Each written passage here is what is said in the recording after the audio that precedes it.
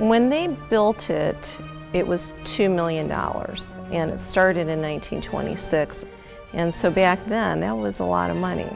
It was built by Marcus Lowe's, who was part of the Lowe's Theater chain that some people might remember. It was very popular.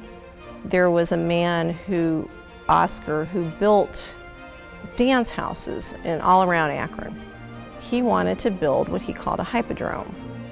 It was like an outside mall, like we might see today. They have bistros, they would have shopping, and they would have a theater associated with it. So his idea was to build this where the Civic is at right now, and it was to go 3 city blocks long. This was actually the start of something other than the Akron Civic Theater. He needed financial support to do this, so he started selling shares for $20 a piece.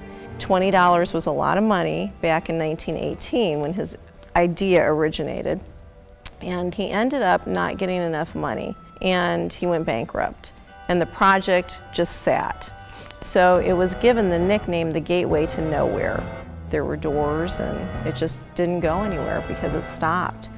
And as legend has it, Mr. Lowe's was walking down Main Street, and he asked his manager, he said, "What is this that's all boarded up?" And he said, "I'm not really sure." "Well, let's go down to the city building and let's find out." And he thought, well, maybe I can build one of my grand theaters there. And that's how it all started.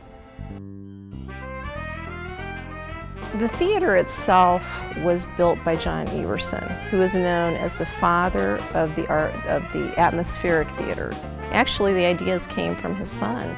He said, wouldn't it be cool if you could sit down and look at the stars while you're watching something on the stage? So when you come in here and you sit and you're watching a show, when the lights go down, the stars twinkle and the clouds move. So he was the originator of that. I like to liken him to Walt Disney before his time. Everything was in his head. He had his own production company. Everything you see in the theater was built out of his imagination. And this particular grand theater was built to be a Moorish castle. So there's many different features here that you're not going to see in your typical theaters, of course. The architecture is amazing, the detail is amazing. And we have the mighty Wurlitzer here, which in 1926 was $60,000. And it's just one of those things that you can't copy now. It was built to be a silent movie house. By the time they opened the doors to the theater, there were talkie movies. He had to figure out a way to keep these theaters going. So that's when I say he was like Madonna. He kept reinventing himself from silent to talkie, but they did it. They transitioned very successfully, but that wasn't enough. So they started to bring vaudeville in, and they started to bring different entertainers in. Well, theater is always a struggle to keep open, because either people want to be exposed to the arts or they don't.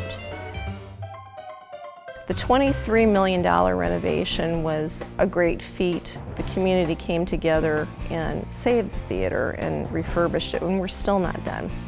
Renovation meaning that they took it back to the time when the doors opened in 1929. Everything's original. When you see the grand lobby and you look up at the grand staircase, those are really the original colors that they saw in 1929 when the doors opened. And they had to take it down so many paint layers to find that. So it was a very tedious process. We had a lot of companies working on it. And proudly we can say that 90% of the working staff were from this area. So there's a lot of history here for people that, one, built it in 1929 and in 2001 helped to renovate it. But everything you see is original. And it was sent out, refurbished, brought back to speed. So you're seeing history when you're walking around here, just like they saw in 1929. Right now, in the 2013-14 season, we had over 130 shows. We offer so many different types of programming.